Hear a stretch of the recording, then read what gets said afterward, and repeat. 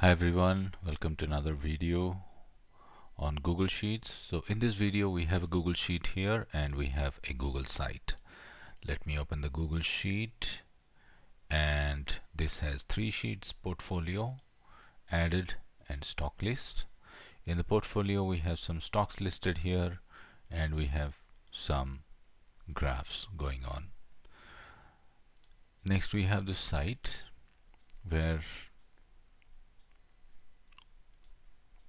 we have a Google site, there is a form, and there are some charts. Now let us place them side by side. If I keep here this, yeah, and now I come to view published site here, and we can see our form, and I'm going to go to this particular sheet. I'm going to select, as we can see there are three options. What I will do is I'll add test as an option. I'm going to refresh this, and when I now open it, as you can see, test is already added. Suppose I'm going to purchase 10 and 100 is my cost, and when I click on the submit, it's going to settle here.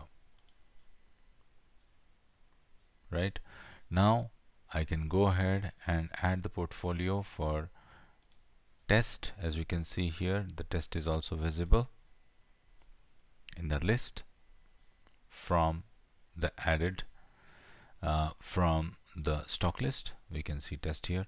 I can select now test as my share of choice, add something, then I can go ahead and use these formulas. These formulas are basically using Google Finance, Yahoo Finance to get the values, right? And as we go ahead, we can see that it's using Finviz and some other sites to get the data and populate on this good particular sheet. Okay, and also it is using Google Finance to get these. So let us learn all this, how to build this entire solution, and also I can show you that this is the graphs that are the same as this one, and we can also show the graphs. So to the outside world, they will not be able to edit this Google Sheet, but they will be able to update it, and they can see their updates happening here.